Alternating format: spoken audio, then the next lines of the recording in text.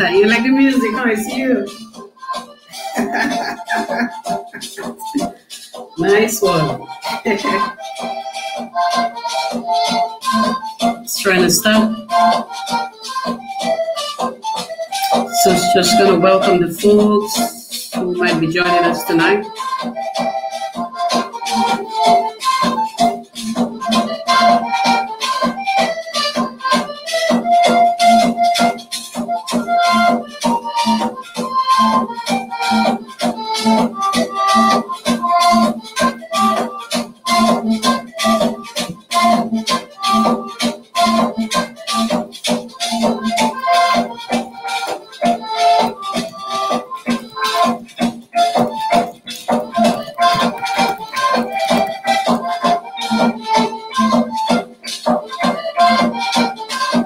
I want to say welcome to all of you who are already in the audience joining us.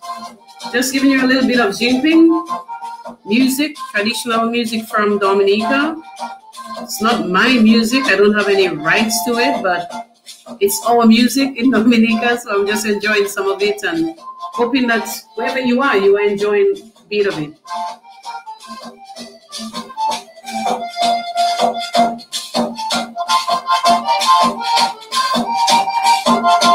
So welcome. I invite you to share the live with somebody who might still need to join us tonight for discussion. We're about to have a very meaningful discussion tonight with a special guest. And by now you would probably see the name across the screen. Mrs. Amonia Paul-Rolle is going to be our guest tonight and should be a very interesting discussion. So please share the live with somebody, ask them to come on and join us. Yep. I think it's fitting to start with some Jinping music.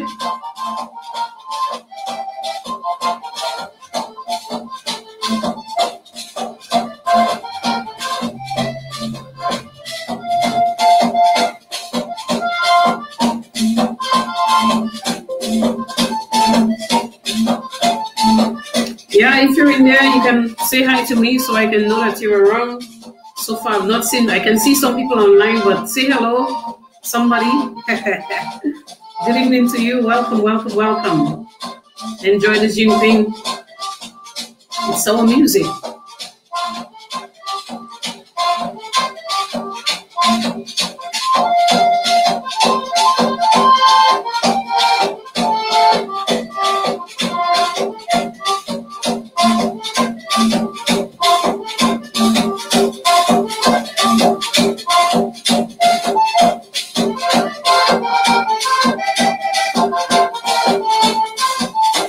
So if you're here tonight, say you're here. Yes, I like that. Hi, Ruby.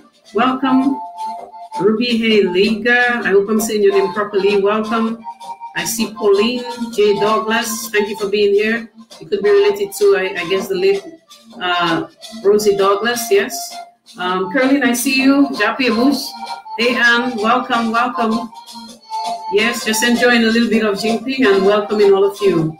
Yes, I DM for Dominica. Dominica Strong. Welcome, guys. So tonight, we just hold on one music a little. We'll just have that play in the background for a little bit as I talk to you. Yes, greetings, Joanne Roll, Carrot. Welcome, welcome, welcome.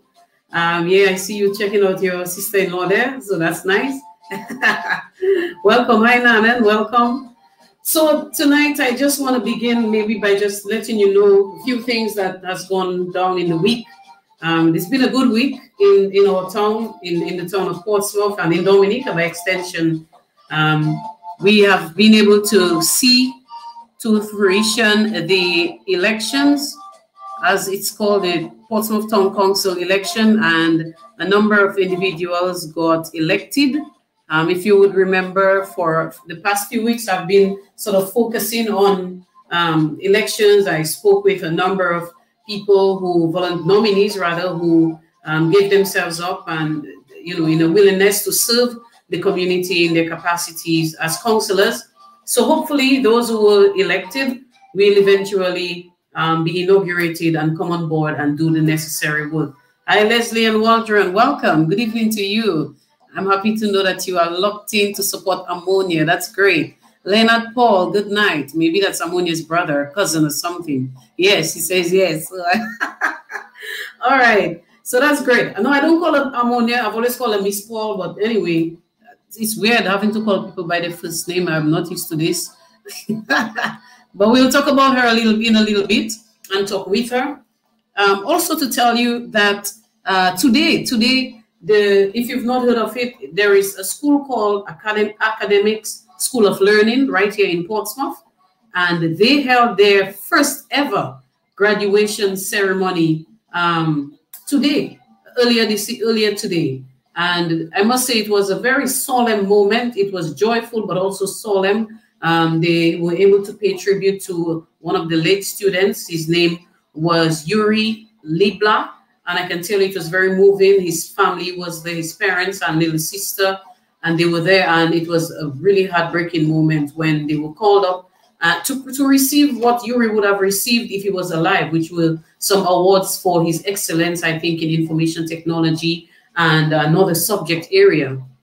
I had the distinct honor of hosting the event, and I am very grateful that, you know, I was seen as fit to do that. So it was a pleasure having done that. I want to extend congratulations to Mr. Herman Williams, who is the director, Heman Williams, the director of academics, and also the dean of academic students, academics rather, the dean of academics at the school. I want to congratulate him and his sister as well, who is Mrs. Vache, who works along with him, and to congratulate all the students, truly, all the graduates who today walked out with their diplomas and their associate degrees in various fields. So we are very proud of them and very proud of that institution. It's the first tertiary, you could say, locally grown, homegrown tertiary educational institution in Portsmouth, maybe even in the north. And so we're truly grateful for that and to have such a school. So we invite you to think about it. Go online, you can check out the page, Academics School of Learning, academics with a big X at the end, School of Learning, and you can know more about that school. So we want to big them up in a special way. And as you see, I started with a little bit of Jinping music there. It's our traditional music, and you would know by last week realized that we were into the independence season, and last week was National Day of Prayer, both Saturday and Sunday.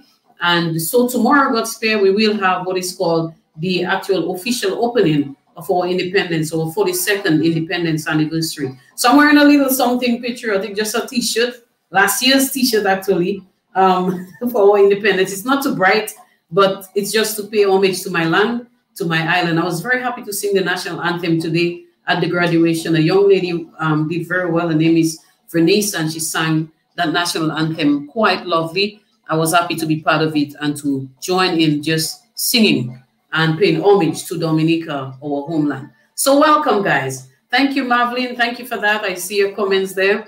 Hi, Donald Rowe, my brother in birthday. We have the same birthday, so hope you had a good one, bro. And of course, the husband of Mrs. Amonia Paul-Rolle. So he's also there. So let's go straight to our guest who is awaiting. I'm going to bring her in. Before we even talk to her, I will read a citation about her. So I'm going to pause our music, as a matter of fact, completely stop it, so you can have full attention of what we're saying tonight. All right, let's welcome her. Hello. Hi, good evening. Good evening. How are you? I'm doing good, thanks. It's good to have another Paul here. You know, of course. I'm honored to be in your company. Well, I am honored to be in the company of Mrs. Amonia Paul-Rolle. And I'll tell you one of the reasons why I said that. Sometimes I go to places and people ask me, or even when I'm introduced, and people ask me, Amonia Paul? Yeah, very much so. From the time they hear the Paul and the first name ends with an E, people come up and say if I'm Amonia Paul. And I always have to say, no, my name is Caesarina. I'm from Portsmouth, but Amonia Paul is from Peebush. I understand why you would think I am Amonia Paul. Because I hope you tell them we are related. Well, you see, here we go. I get that question all the time. Are you all related? Then there is a Jeffers Paul, and there is a... People thought Jeffers Paul was my husband. Then I have to tell them he's my brother in faith, and it's just a lot of stuff like that. So we're a family, we're Pauls, and I'm very grateful to be able to get the opportunity to talk with you tonight on something so distinct, so special, something people might not have heard before, and also a perspective rather that we never would have heard if you don't come out to share it tonight. And I'll say, just to give an intro, that I think I was moved when I was listening to that program on DBS Radio, probably about the date of his death, which was the 1st of October. And when I say I'm referring to the late Roosevelt Rosie Douglas, as everybody called him affectionately Rosie. And so we will be saying Rosie tonight, not with any disrespect, but just with affection for the person and what he was called. And I remember hearing you called, and for a very brief moment, and you said some things that moved me, and I was like, oh my God, she needs to tell her side of her knowledge of this man that everybody talks about, in terms of his high level prime minister, going here, doing that. But you knew this person probably better than a lot of people, a lot of us out there. And so we will talk about him. But before that, if you would allow me to read your citation to the folks so they get an idea of who you are, a little bit about your bio. Okay? Sure, thanks. Right, so I'm going to do that. All right, so folks, Amonia Paul-Rolle, before she was Roll, grew up in the community of Paybush in a family of 10 siblings, with 10 siblings. Her parents were both farmers, and her mother later became a highly successful huckster or trader, plying the route of Antigua, Anguilla, and St. Martin. As a child, she was known to be very inquisitive and was an avid reader. In her 5th year at the Portsmouth Secondary School, she gave birth to her only child, Amanda Massicott, who we call Amy. 2 years after her daughter's birth, she met Rosie Douglas, and her life changed. Rosie went on to pay for her college education, and immediately after successfully completing college, she proceeded to work for him as his personal secretary, a position she held in excess of 10 years. That journey with Rosie proved to be the best university she attended, as it offered countless opportunities for improving her self-confidence and building her professional network. These opportunities included countless occasions for international travel, including representing the Labour Party at international events such as the 13th World Festival of Youth and the students in, of youth and students in Pyongyang in 1989 in North Korea, the Mathaba Conference in Tripoli, Libya, and some regional events as the Caribbean Women for Liberation Conference held in St. Vincent and the Grenadines. Amonia served as one of the core team members of the Paybush constituency that was critical in the election of Rosie in his inaugural tenure in Parliament, and served on the executive of the Labour Party for many years. Other team members included Nathan Barnes, Morgan Christian, Abednego Dupuy, Eutychus Fabian, Clem Joseph, Edison Joseph, among others. She is a founding member of the Paybush Cultural Group and was the first to organize a children's ballet workshop in the North during the time she served as District Development Officer, introducing very young children to the artistic skills of the late Rubelin Walter.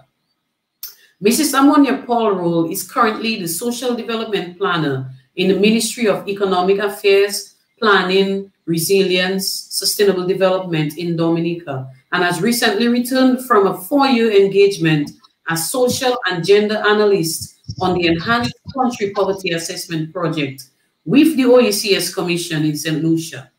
She is a graduate of St. Xavier University in Canada and Brandeis University in the US. I hope I'm saying that one correct. She holds a master's degree in development economics and diplomas in social development and national development. And these were from, I think it's Fu Sing Kang College in Taiwan. Mrs. Rolle has over 20 years of experience in social development work, including having served as the District Development Officer for the North and the Southwest districts for more than 10 years. She's a certified business continuity manager. She's also certified in the Office of Foreign Disaster Assistance, and that's with OFDA and USAID in areas of risk management and assessment. Her skills and competencies are vast and varied, and included being a policy analyst, gender analyst, social scientist and researcher, cultural enthusiast, community volunteer, popular theater animator, skilled in events management and organization. Most importantly, though, Amonia is a mother, a grandmother, and wife, and a family person, roles that she takes very seriously. She's a strong spiritual person and believes that she can do anything through Christ Jesus who strengthens her. The challenges that she has had to confront have been the foundation for the person that she is today.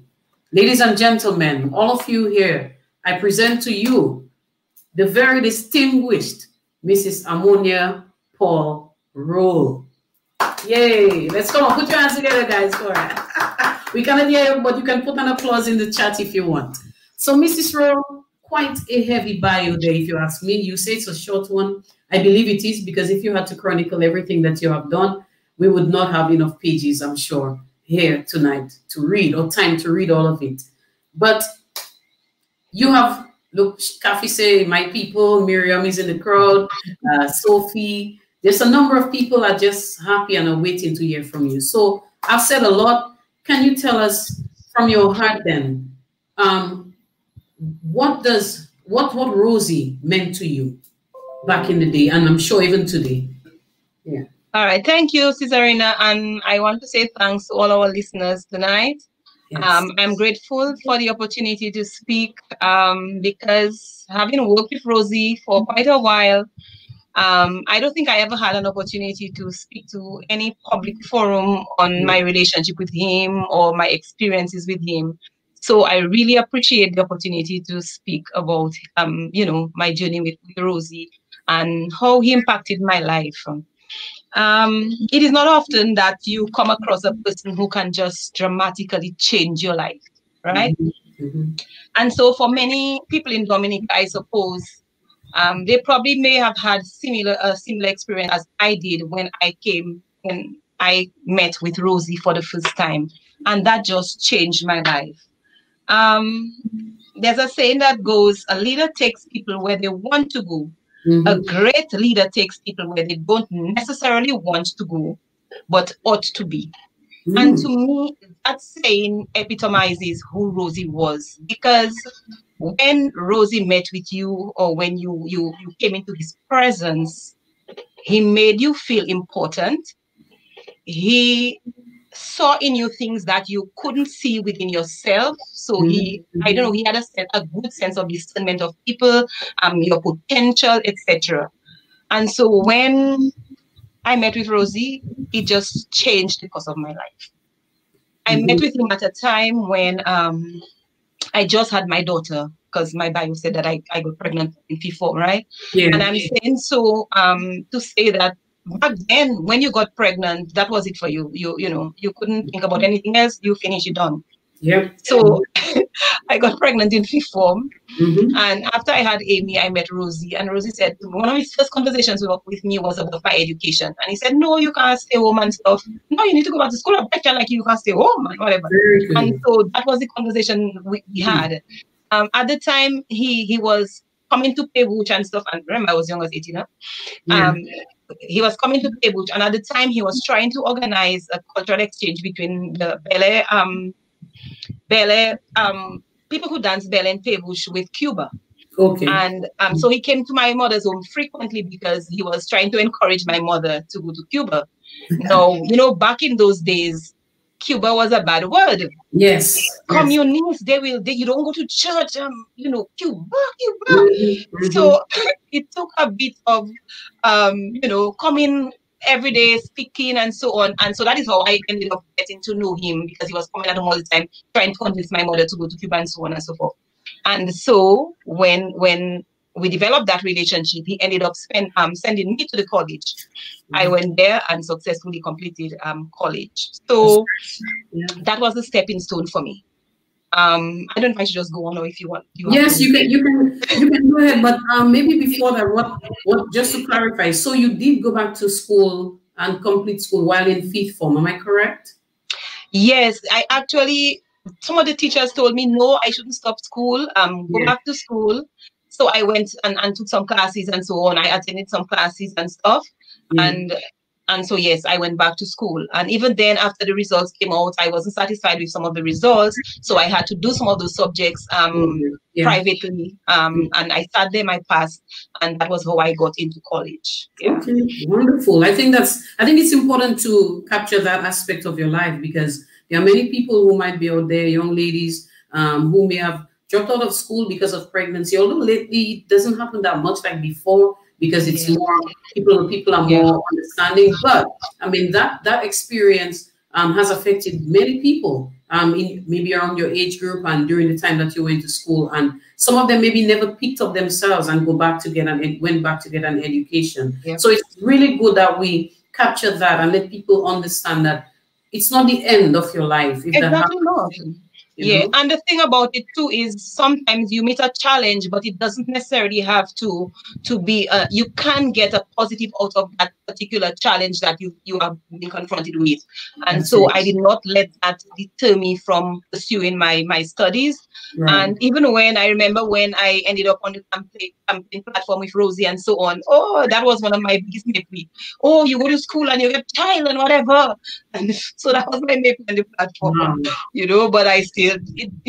Yeah, right today. So you're a strong person. You have to be strong to endure pregnancy first, and then of course the queen, so to speak, from all people who are often, ready to remind us of where we came from and all the bad things that we may have done, or what they consider bad things that we may have done in our lives. So it says a lot about your own tenacity as a person, as a woman, as a young lady then, and you're still young. I mean, look at you, you're still young. So I mean, the point is, it does speak a bit about your own strength, personal strength as well. And I want to also capture that as being something about you that people should note.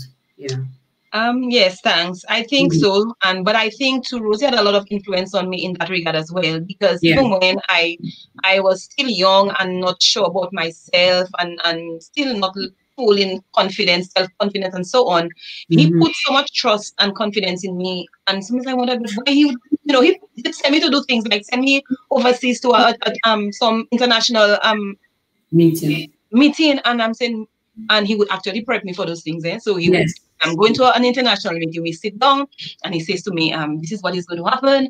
And he tells me some other things I should say. So back then in the 1980s, when he would send me to them big thing, he would tell me talk about the diaspora and so on and so forth. And now diaspora is now it's a big thing. Back then in the 1980s, Rosie would tell me when I go talk about diaspora and so on, he would you I'm rubbing shoulders with ambassadors, with ministers, compare with traveling first class and stuff, and going to these big meetings, So I mean, he saw something in me that I didn't know I had. Yes. He saw leadership and was able to, I'm sure he was able to harness that leadership. And as you said, he trusted you. And I think you're raising a point here that many times we take for granted, that even the young people and just people on the whole that we come across, sometimes we have to take a risk on them. We have to trust them and give them the opportunity to prove to themselves first, not necessarily us, because we might recognize that they can actually do certain things that we don't yet give them to do, but entrust them with an opportunity and see them, just blossom, because they too are surprised at what they are able to do. So you're saying that, and you said something about Rosie earlier, that he saw the good in everybody and always tried to make people feel important no matter who they were. So that goes hand in hand with that. Rosie listened to people. It doesn't matter who it was. You could be the prime minister of wherever, or the poor man with a really dirty clothes on torn up, and Rosie, he would listen to you, actively listen to you, and have a conversation with you, and you know he was listening to you. And to me, that meant quite a lot. And I think I've learned quite a bit from him in that respect, in terms of listening to people. Doesn't matter where they come from, you know, just listen to them. And you communicate with people as well. He would communicate with you in a way that you understood, and you knew he was listening, and you understood what he was saying. He was able to, Rosie could speak to, well, dignitaries and so on, but he could also transition very easily and speak to, and even when he would use words that probably the vocabulary that you probably, the way he spoke to you, it made you understand what he was saying. And so I thought that was really, that was one of the things that people felt, well, a lot of people just gravitated towards Rosie and were captivated by him. And he had some really good stories, life stories. And that alone, those life stories alone, as I said, was a university, because when he explained to you what he went through and all, you know, his time in Canada and so on, and at the time when he was here, he spoke a lot about the work he was doing in Africa with against apartheid and so on. I mean, that alone was just opening up your eyes to a world that you didn't ever, you know, be able to go there, but he brought it to you. Yeah, because you said in your bio that once you met him, that was the best university that you ever attended. I mean, to describe a person, having met a person as, and the experiences that you got exposed to, having met this person as the best university you could ever attend. I mean, that says a lot. So can you share with us then some of the lessons that you would have grasped from that university over time? Maybe some of the things, yes. All right. So to me, some of the things I think I learned a lot, as I already mentioned, was listening to people, meeting them at their level, and giving credence to what they're saying, right? Another thing is Rosie was a really good communicator. And so his ability to speak to different people at different levels and ensuring that they understood was important. So for me, especially in the work that I do, when I speak to technical people, I know I can use certain language. When I'm speaking to general crowds, I know there are people of different capacities and abilities. I speak this as simple as I can so that I am reaching everybody and so on. So these are things that I have learned from Rosie. During my time with Rosie, you know, so when Rosie traveled, Rosie would come and Rosie would buy a lot of stuff, clothes, African clothes, and all kinds of things. And when Rosie comes, women coming inside buy Rosie for clothes and so on and things like that. We would have shows. We would have African shows. We did African Liberation Day activities in Salisbury. We did Queen shows and so on and so forth. So he was a person that organized things, and some of the people who came to him were people who criticized him and said all kinds of bad things about him. So sometimes all those people saying squashing about you. Every time they come, you give them stuff. You know, Rosie, don't worry. Rosie didn't worry with that. It doesn't matter how you spoke ill of him, even if you treated him badly. Rosie was just a giving person. He didn't hold any grudges. I mean, the man was a lovable man. You know, and.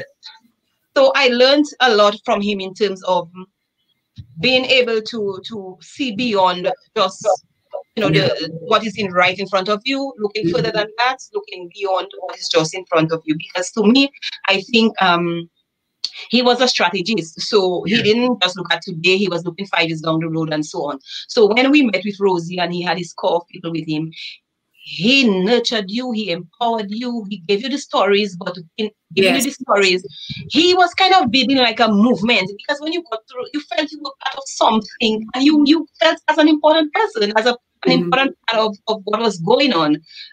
So he empowered you, and he, at the same time, he trained you. So we would sit down and strategize, especially for the elections. So we knew who had to do what. So for the first election, the church was campaigning full against Rosie.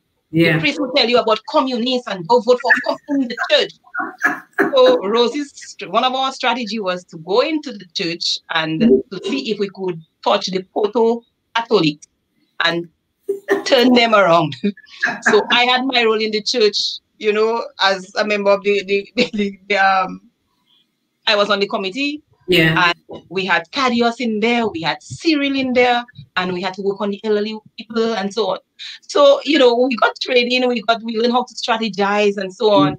And so those are things that I learned from Rosie as well. So you do not just look about at this. No.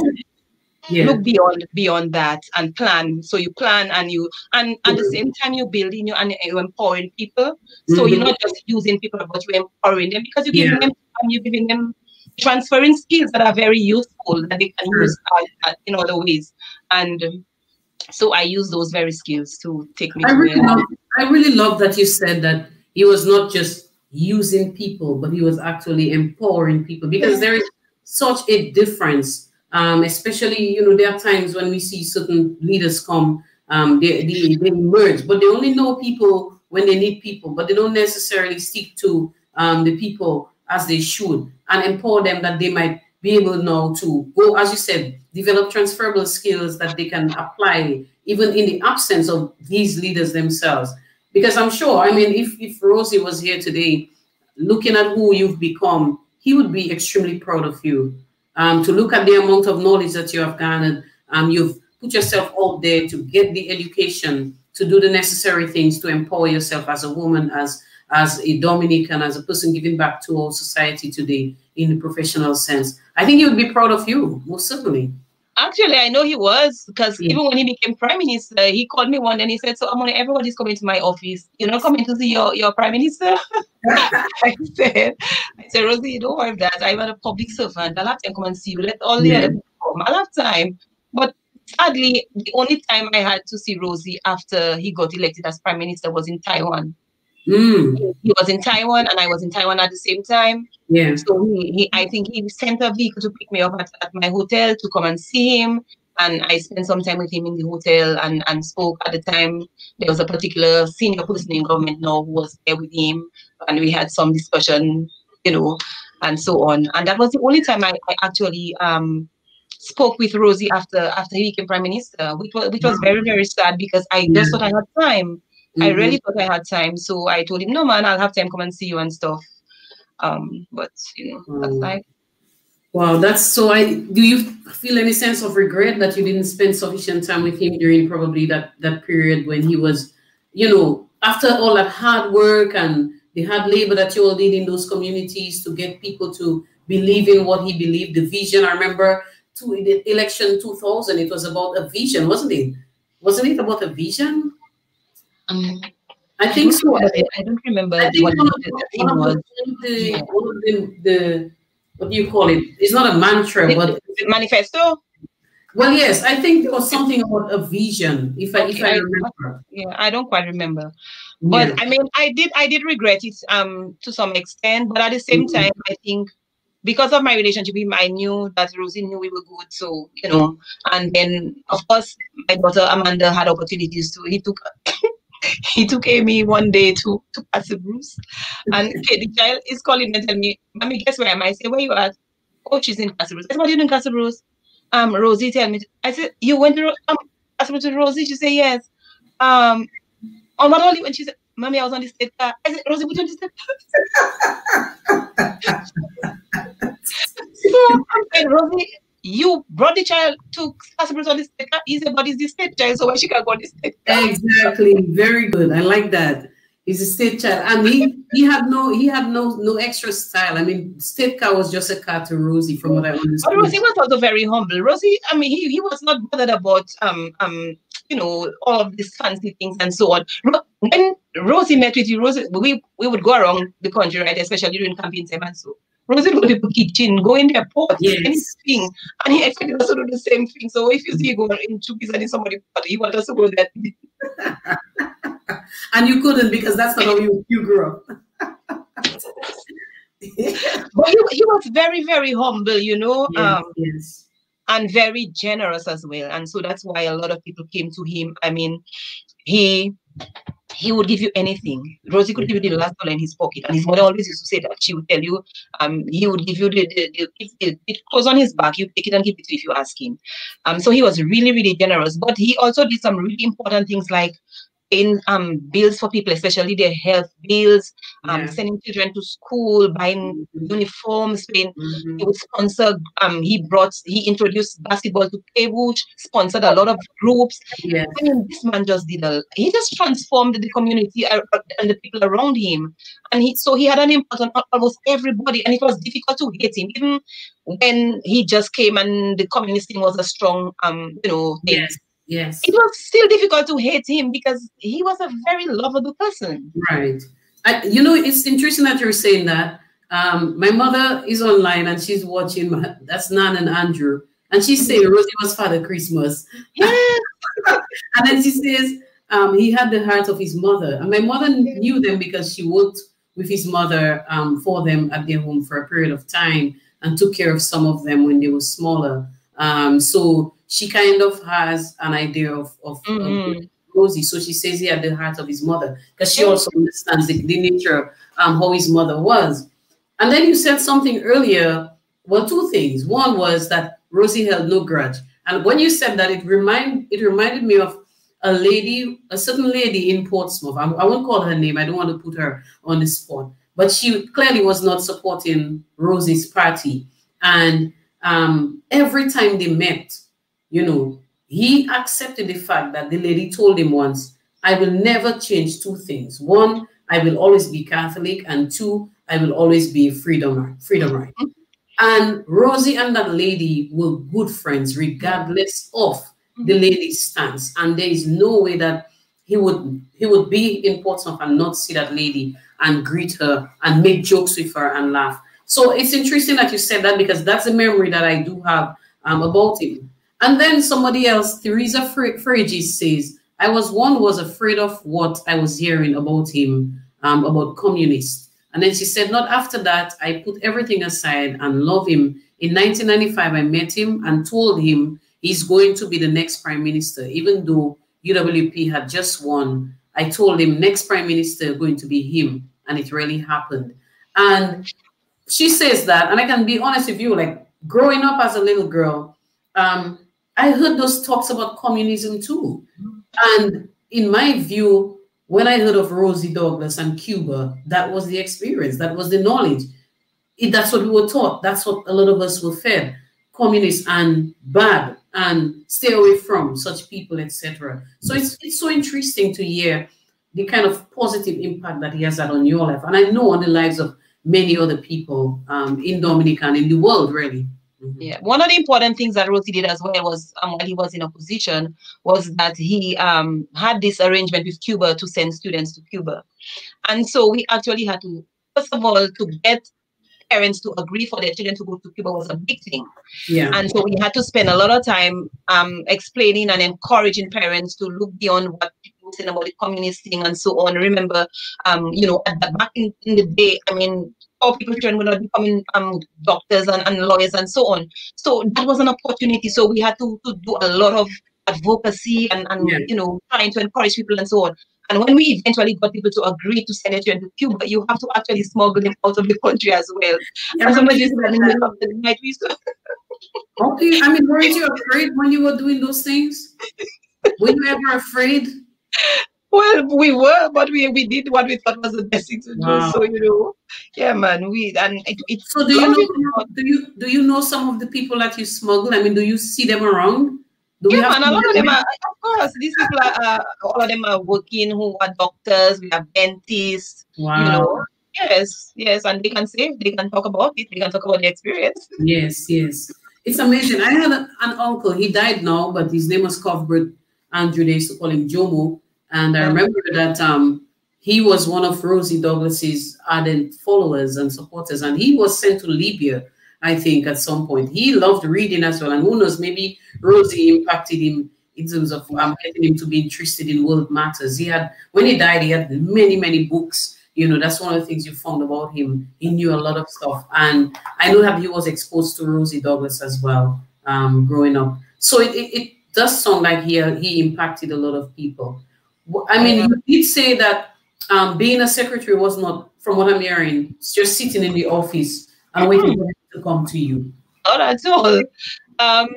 For one, because he traveled a lot, I had to do a lot of stuff on his behalf. So I had a lot of authority to do things like Yes. there were people who would come to Rosie for help, and especially if you want to go and travel and stuff like that. So I could give the go ahead for people to travel and things. I had to ensure that, especially when there was parliament and of course he was likely out of state, that his excuses to parliament went on time. Reminded him of stuff that, especially if something's happening in the country, make sure I get him early enough so that he knows and he can make a decision whether he should come back or if he should, whatever. So, but outside of that, we did a lot of organizing of different things. So there was the sports thing, there was the education thing, there was the shows and all of those things that we were organizing. And so I had to be able to do all of those things as his personal secretary.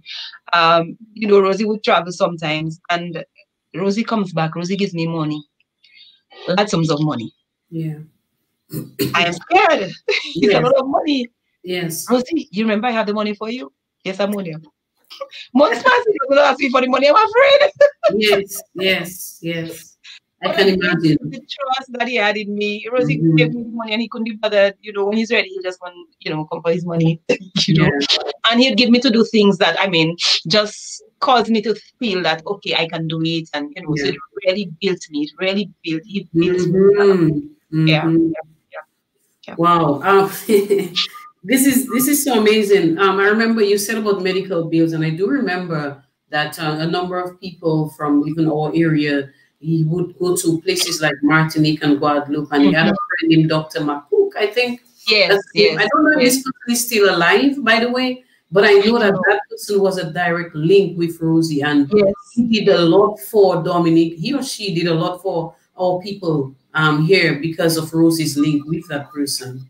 Yeah, you're very correct. Yeah, that's true. A lot of people had they went to Martinique for medical help as well. And Rosie facilitated all of that. Yeah. Yeah.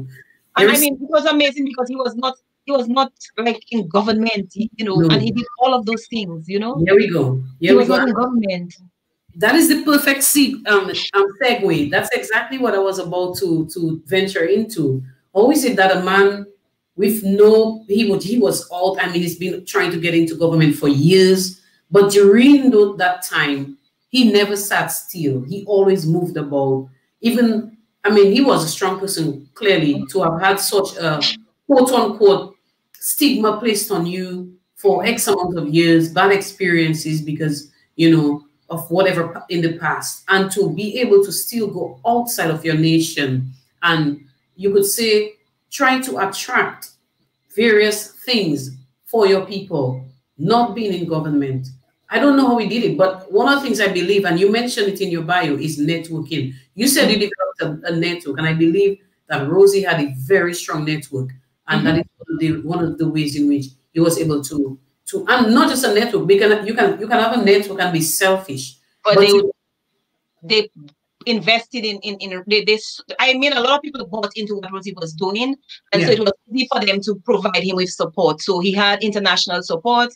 Even for the Labour Party itself, even at a time when the Labour Party didn't want to associate with Rosie because they thought it would would negatively impact their abilities and to win an election and so on.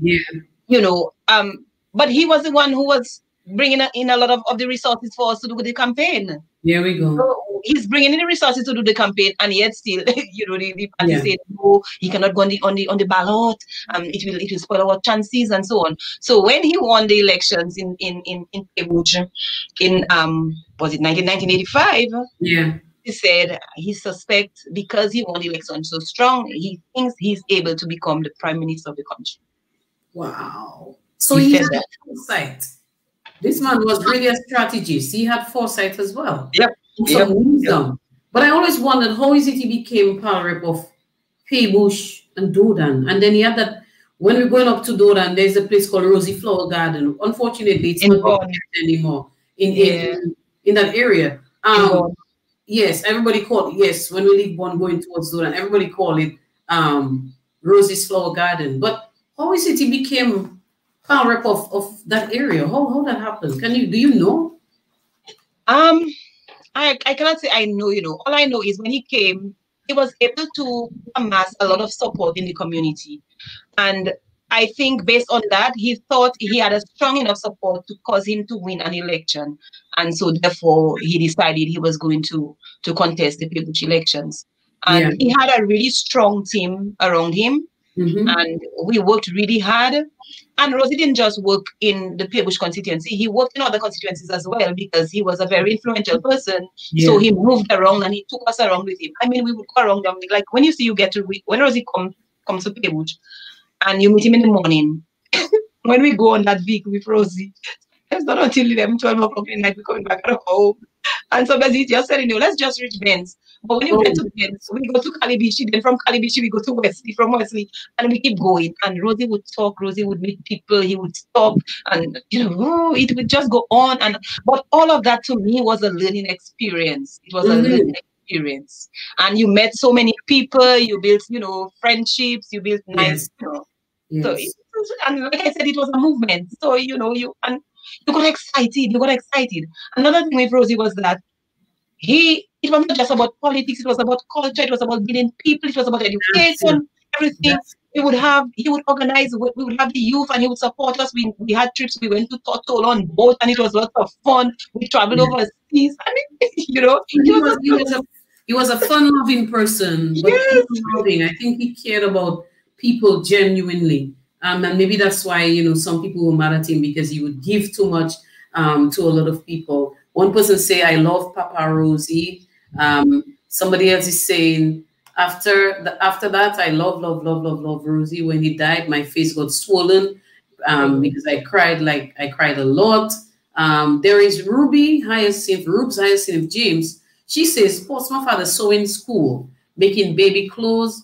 Rosie would send every pregnant young girl, I can't believe that, to get their baby clothes in the sewing school, and he would pay for it. Rosie supported the community. That's just something. He was also very jovial, so you couldn't be around Rosie and not laugh. I would give you some, a couple times Rosie would say, shoot, Amonia.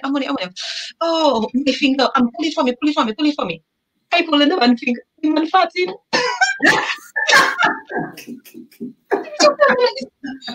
That upset me, Rosie. And the Rosie just do some stupid things. You just have to laugh. You just have to laugh. He would sometimes call me and he'd pretend to be somebody else, like some boyfriend trying to make a little pass at me and stuff, and talk in a strange voice and thing. He didn't even think to Amy hung up on him how many times, even when he was pregnant. It seems like he used to do that to a lot of people because I heard his nieces called the other week, 2 weeks ago or 1 week ago, when they had that program about him. Last week, I think it was last week Friday or so. Last Thursday, Friday, and she was saying that he would call and say, "This is Barifta," and everybody know Barifta is one of our very famous Bariftas in person in Portsmouth, and he would pretend to be Barifta, calling her. He knew that she did not want to hear from any Barifta, and that was his niece that he used to trouble. So I can really believe, some of us are sharing about him. It's really good to hear that. It's really good to hear that soft side of somebody painted so badly in the eyes of so many people. But I'm happy that over time, all people crossed over to a large extent and started accepting and appreciating him and seeing him for who he really was. Lester here is saying he could tell us about the flower garden. Maybe one time, Lester, you can tell us a little bit about it. And there you have a friend, Deborah Francis, who says that you look beautiful, Amonia. Thank you, Debbie. She's from Pebuch. Yes. This one says, my dear, you know the real Rosa Heron. So that's Lester again. So I think Lester understands a lot about who Rosie was as well. Say everything you say about Rosie is true. It's a joy that you know the real Rosa Heron. Okay, so let's move on a little bit. I remember when that election came, he chose a rose for his symbol. Do you remember that? I think that was the time, although I think one of them said to me it wasn't the rose, it was what he said. He told me it was the heart. But there was a time when he wanted to use the rose as his symbol, but I think there was some discussion about not using the rose, and he probably ended up using some other symbol. But that was the time when the party didn't want him to be associated with them, so he had to basically run almost like an independent candidate. Yeah. Yes. Yep. he had a lot of hurts too. I mean, clearly, for you to be working so hard and still, you know, being rejected by some of the very people that you're working hard to must have been hurtful. Did he ever show any vulnerable side that you saw that would make you, you know? No, not even when, like, so Rosie won the 1985 elections. By 1990, they had gerrymandered our boundaries to remove Dodan from the constituency, and Dodan was a stronghold of Rosie. And Yes. they included Kalibishi, that was a stronghold of Jenna. And Yes. so that was to cause him to lose Really? the election. So at that time, he lost the election. And why it hit us hard because we really didn't want, you know, we felt really badly about the loss. Yes. I mean, Rosie didn't, it didn't bother Rosie at all. I mean, he just continued. I think for a while he went away and you know, continued his work in Africa and so on. But those things never really hampered Rosie or caused him to have no ill will or anything like that. No, Yeah. yeah. That's really great, and I think there is something about his personality that we can all learn from and try to take that spirit of endurance, but also the ability to let go of things that so that they don't hold us back, but that we keep pressing on toward whatever the goals, the plans are for us. It's been 20 years. I mean, when I ponder on 20 years that, you know, we lost such a great man, and today we are still talking about him. I'm kind of concerned about our generation and the younger generation who may not have known too much about Rosie. Um, Thankfully, there are some things online that people can read. Granted, all may not be as accurate as possible.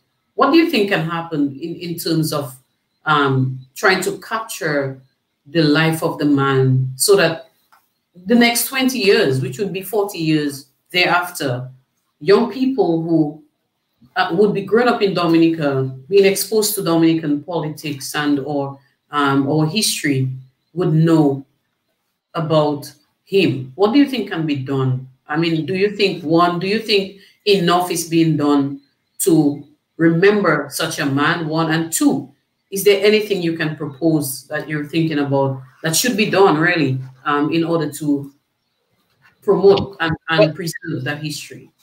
First of all, I want to acknowledge the fact that this current government has actually named the Douglas Charles Airport in honor of him.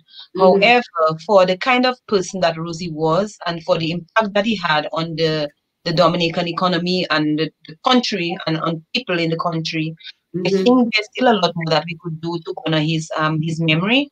Yeah. And of course, one of them, as you rightly mentioned, would be to capture it as part of our history.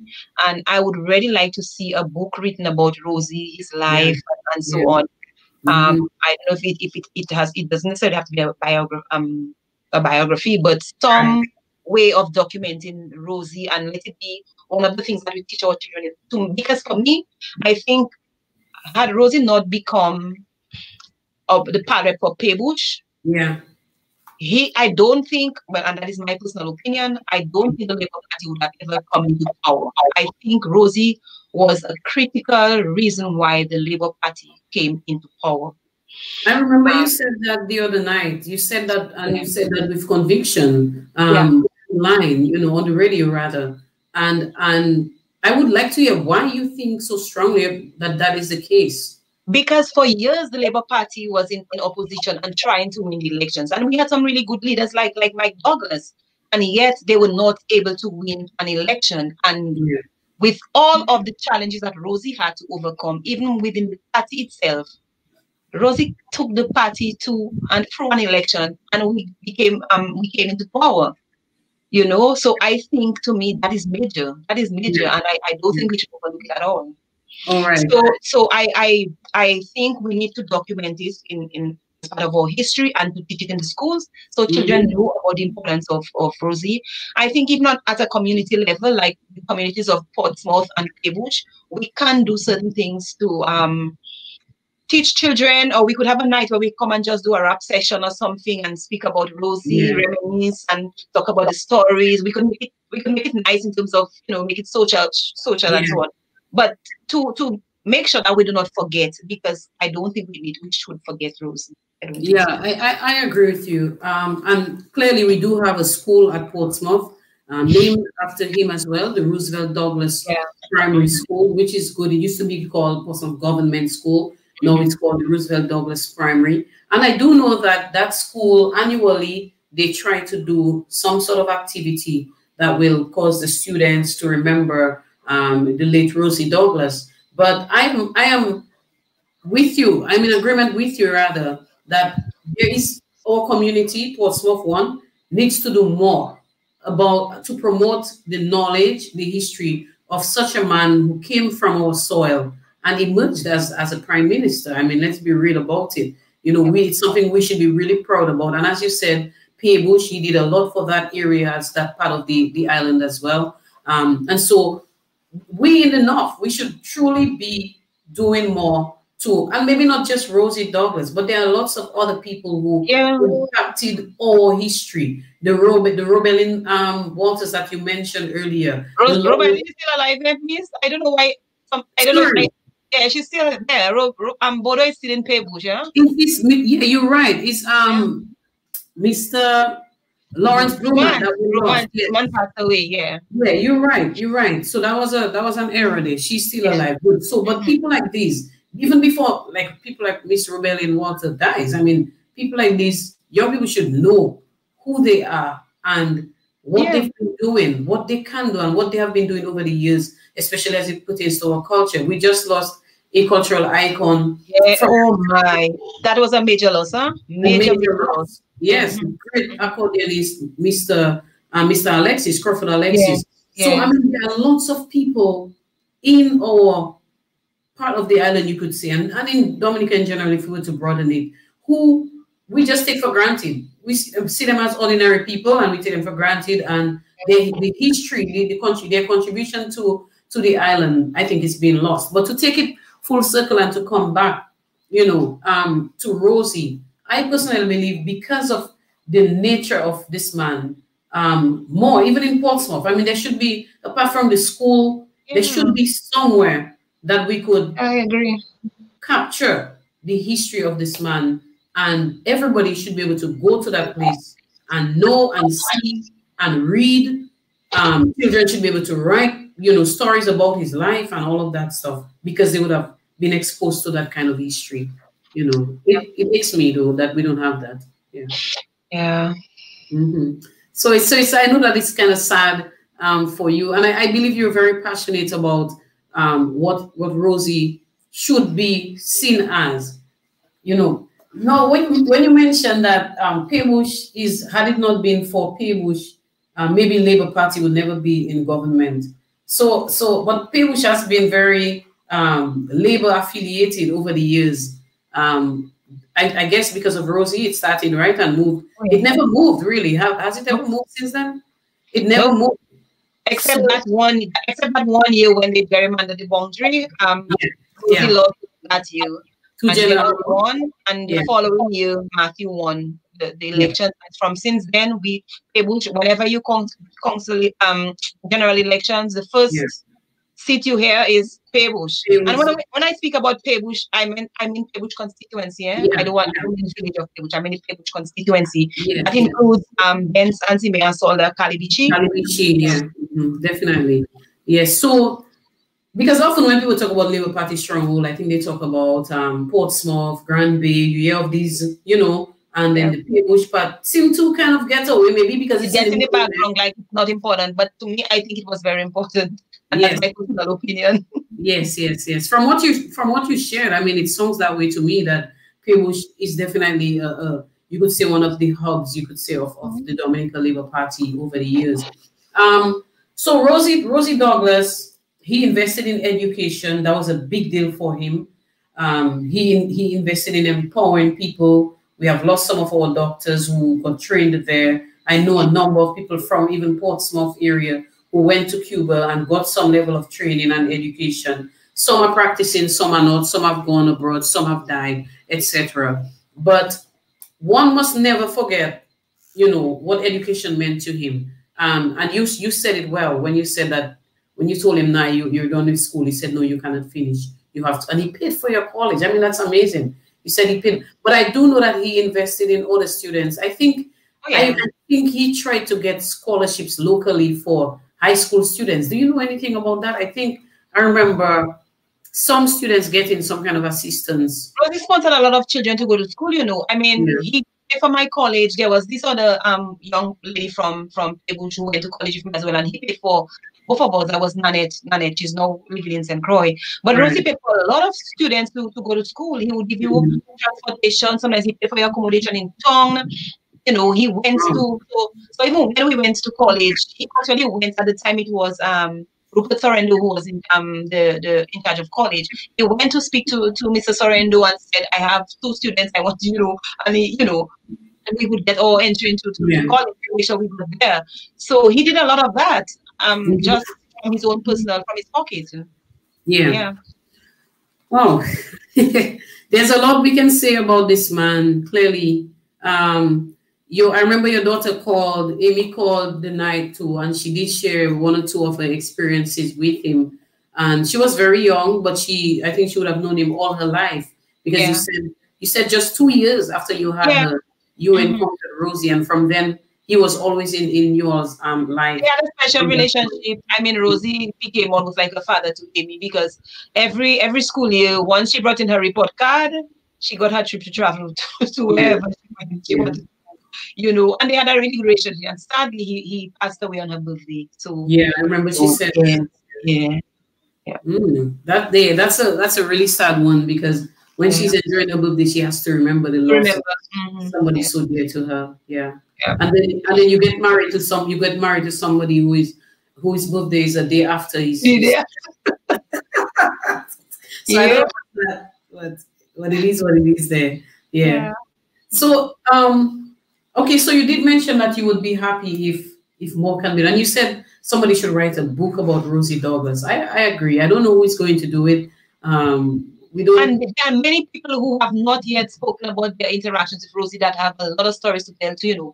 I mentioned some of them, like Nathan and Morgan and a lot of these people. I mean, everywhere you saw Rosie, you saw Nathan. So Nathan Bannis is a person that can tell you lots and lots of stories. That's what I remember. Nathan. Yeah, he drove Rosie everywhere. Right. Because Rosie was a person. Rosie would be talking, and he's all over the place. When you see Rosie get into the vehicle, you're talking to Rosie, and 1 minute Rosie's snoring. Rosie's snoring. He's always tired. So he couldn't drive. So he always had Nathan driving. Lester Meloni is saying that he used to stop there. He used to stop there and drink water. I guess that was by the flower garden, I think. There's a little sauce there, Yes, and then he said I was his personal driver. He loved the flowers there. And then he says that there was there was a lady in Dodan. She was a Banis, older lady. She was a great inspiration to Rosie. So maybe it's Nathan's. Do you think it's Nathan's mother or sister or something? I don't know if he's referring to Madelom. Okay. Yeah, there was this and she was a really nice lady, so we all got really close to her. She lived very long. Yes. Her name, we call her Madelom. I don't know. I don't remember her. I don't remember her name, but I do remember the name Madelom. I do remember she said that every night she drank bush tea unsweetened before going to bed. So that is something I never forget, because I like bush tea. And then she said she used to drink it without sugar. Because when they asked her, well, how you live so long, that was one of the things that she said. So he had a relationship with elders. And I said, young, old, not so old, everybody. And one of the things he did as well was Rosie went to all the churches. So every Sunday, Rosie in church somewhere. Really? He did not have a funeral that he wouldn't go to. Yes. And that is how he got close to the people in the Adventist church. Rosie used to go to Adventist church regularly. Wow. He goes to church, and after church, he go and visit people. They stay outside and talk and whatever. Rosie just how will you not love a man like that? Yeah, true. I think he was fearless. I said it before, but I say it on the premise that I was watching a documentary about him some time ago, and there was a part where they were speaking when he came from Canada, and he went back to his father's estate in Hampstead, and some of the people who were working there there were things that he would do that would anger his father, Oh, like yes. like helping these people, ensuring that they had a lot more Good than, pay. yes, good. They had good pay. He really used to advocate on their behalf. So that was really a man of love, I think. A Yeah, and man. he actually wanted them to get pieces of. I mean, he thought that they should have given them land because Yeah. for how long they stayed with the working with the father, he thought they should have had land, and there should be Right. some land reform on the estate, and you know. Things of that sort. Yeah. Well, I want to challenge you. I think you should put your experience with Rosie in writing. I'll think about it. I know you have a lot doing. I mean, when I look at your bio, I can tell your hands are filled. I mean, 4 years in St. Lucia ran very quickly for you. Yeah. I remember when you went up there, and it's nice to have you back. I'm just saying, it's nice that you're home. It's good to be But back, though. yes, I'm sure it is.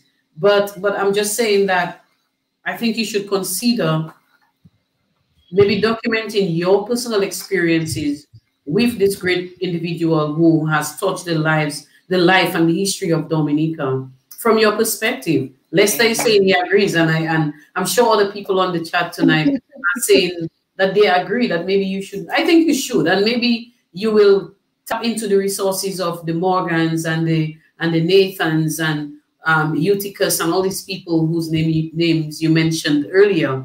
They too could share with you their perspective, and you could maybe capture that. But I think your experience and that of your daughters is sufficient enough to give us some perspective in a succinct manner that young people can pick up and read and say, wow, okay, so I read this about him over there. Look what this person is saying about him.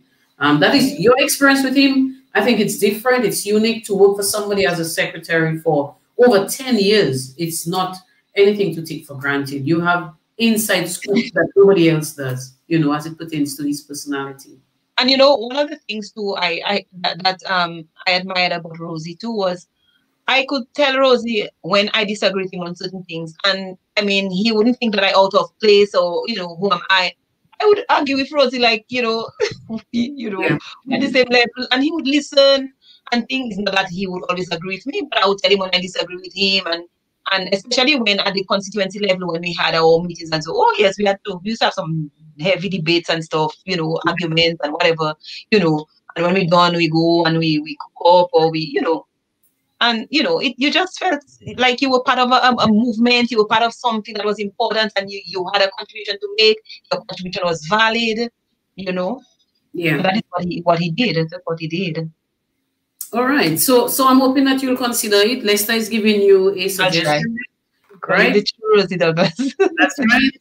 And you can call it the true Rosie Douglas from Amonia Paul's perspective. I mean, I can add the rest to that. So consider doing that.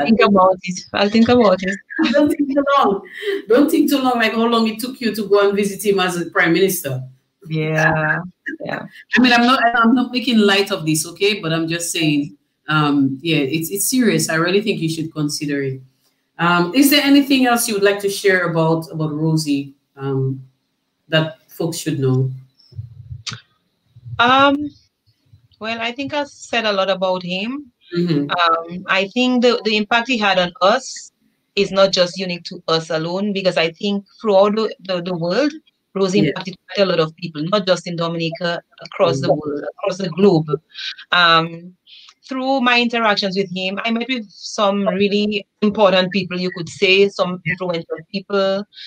There were people from Ghana. I remember this gentleman called Yao Akrasi Sapong that I met.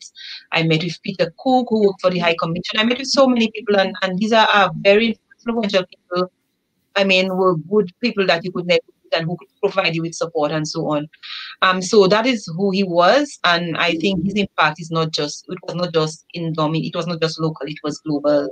And there's a lot that we could emulate from him. Yeah. I will always give him credit for being a very good mentor, and positively changing my life, and I credit a lot of who I have become to the influence he had on me. And so I am grateful for that. That's great. That's great. I think you started the book there. That was like the preface, truly. Lester is saying, thank you very much to hear about, not Lester, but Teresa, but Lester is saying, write that book. I'll support you. So you have support already coming through.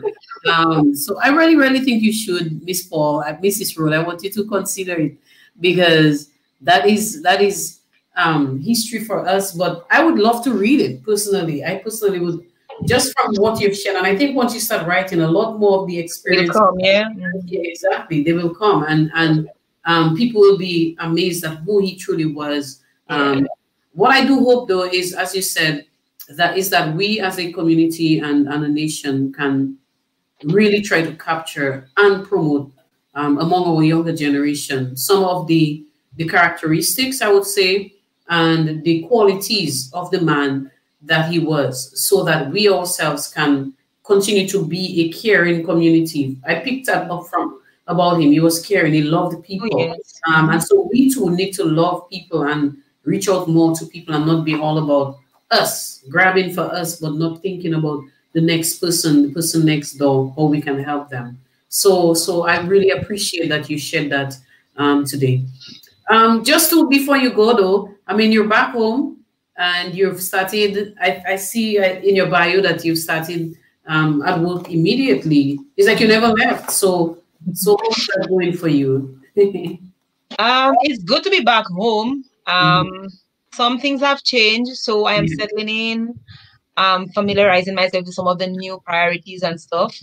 But it's always exciting to be home. And for me, work has always been a joy. I always love what I do, so it never feels like work. It never ever feels like work. I think I've been very fortunate to always be in a position where when I go to work, I enjoy it so much that it doesn't feel like work. Not that there's no pressure or whatever, but I enjoy it. So I look forward to continuing. And there are lots of things in up my on my plate. So yeah, because I'm looking at the ministry that you're working in. I mean, it has all these different arms. It has economic affairs, planning, resilience, sustainable development, and then of course you're focused on the country poverty assessment project. No, that was what you did before. That was what I did in right. Yeah. Right, but now you are. Let's see. I'm trying to get it. I'm the social development planner. Right, social development planner. Yeah, so that too. I mean, especially now in the thrust that the government has working towards what is called a dynamic Dominica, a resilient Dominica, resilient Dominica, post Maria, and all of that, and then Creed, with what Creed is as well. Creed is doing as well. So your hands must be very filled. So I know you can do what you do. You have a lot of experience on your hand. I mean, remember you being our district development officer back in the day and doing a lot of things that, cause us to know your name, so to speak. So your experience of before and your knowledge now and experience truly has a lot more to offer our nation. Who knows? Have you ever thought about walking in the footsteps of Mr. Douglas towards politics? Actually, I loved politics so much that I really looked forward to representing, being in Parliament. Yeah. And for many years, like, the constituency thought that I would have been the best pal rep for P-Butch, but after a while, the attraction that politics had for me kind of dissipated a bit when the reality sink in, when I understand what it is to be in politics. Yeah. And so a couple of times when I was asked whether I declined. I thought no, it wasn't the right time. And even though it's not that as an attractive, I think the passion that I have for working with people and empowering people, it doesn't necessarily have to be political. So I think what I'm doing, especially in the line of my work, I think that is important enough. So the power thing, I like Rosie, it doesn't appeal to me. So I rather do what I'm doing, and I rather touch people's lives in ways that's not public. So do you think politics has well, I know everything changes all the time, but how do you compare, how do you see politics in the time of working with Rosie and helping him to put his strategy in place to today? exciting. It was enjoyable. Even with the campaigns when we campaigning against freedom and stuff. It was fun. It was fun. But it has changed, and I think you've seen a bit of violence introduced in the political campaign. Yeah. And even with the a lot of things in the background has changed. Yeah. Mm-hmm. I don't want to talk about it, but yeah, I get you. I don't find it attractive. Yeah, I think it has evolved in some very ugly ways in certain aspects of the politics, certainly.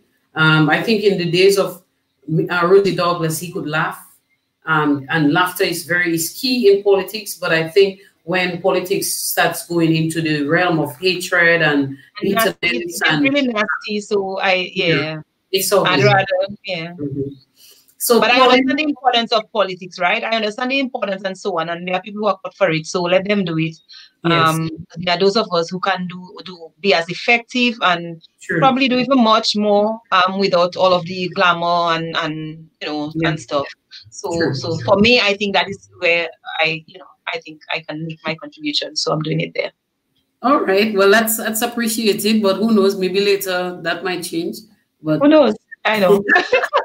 So anyway, Pauline J. Douglas says to me, cousin sees you are related to the late Prime Minister by blood. Ask your mom for the bloodline connection. Yes. Well, actually, I do know that. I was told that by my mommy, and Rosie Douglas's siblings. They all, well, a lot of them, especially Jacqueline and Irma, who know my mommy very well. They tend to remind me that we are related, and yes, and my mom worked there with them, so she kind of shared with me the connection with our bloodline. I hope I can remember, but it has to do with my mother's mother. On my mother's side, they're related. I think with her mother, with Rosie's mother. Yes, so cool. that connection. Yes. Wow. And I like to see that Pauline is saying the book about him will be available next year, 2021. And of course, Pauline, I look forward to that copy. So yeah, I so to get mine too. That's right. And the more books, the better, because because your perspective is your perspective, and it would be great to even see the comparisons. You know, when someone can read what you've written about him and read what Pauline and maybe whoever else with the Douglas family are working on to bring about him. I mean, I heard some lovely stories about him from his own family during the time of his death, and every so often when folks remember him, we hear of their stories as family, the intimate family connection. And one of the things that I always remember, and I try to practice it when I drive, is that I think one of his sisters, and it was probably Sister Pat. She has now died. Rest in peace. Yes, Patricia Douglas, Sister Pat. She was a Clooney sister.